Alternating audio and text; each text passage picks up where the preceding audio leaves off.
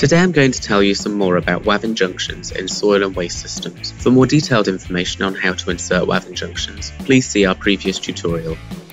Wavin junction is the most complex of Wavin Revit families. It contains up to 500 different solutions and connection configurations, all together in one family and configured in a way to require as few mouse clicks as possible to operate. There are 4 different T-types that can be applied in 3 different scenarios. The first one is a connection of a horizontal pipe to a vertical stack. We made this one a default connection because it appears the most frequently in many projects. You will see that it is created every time a junction is made in the project. Later it can be changed into one of the other types. An alternative connection to a stack is a swept T.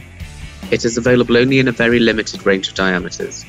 Therefore you can change a 110mm default T into one, but a 160mm T will generate an error because the required fittings are not available. The second family type connects a vertical branch into a horizontal pipe. To obtain it, you have to create a default T and change the type using properties.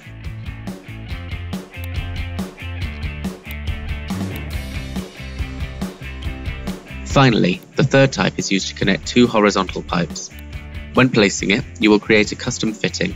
To obtain a correct connection, you need to apply eccentricity.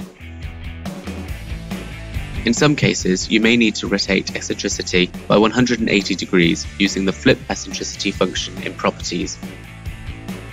To learn more about eccentricity, see our dedicated Wavin tutorial. Furthermore, a number of useful options are available in the properties of a T. Within eccentricity options, you are able to force a connection to another pipe type, in case you combine plain-ended pipes to socketed ones.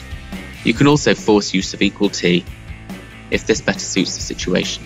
Finally, the disable spigot connection helps if you connect a family directly to another fitting. Thank you for watching. Make sure you watch the rest of the Wavin tips and tricks videos.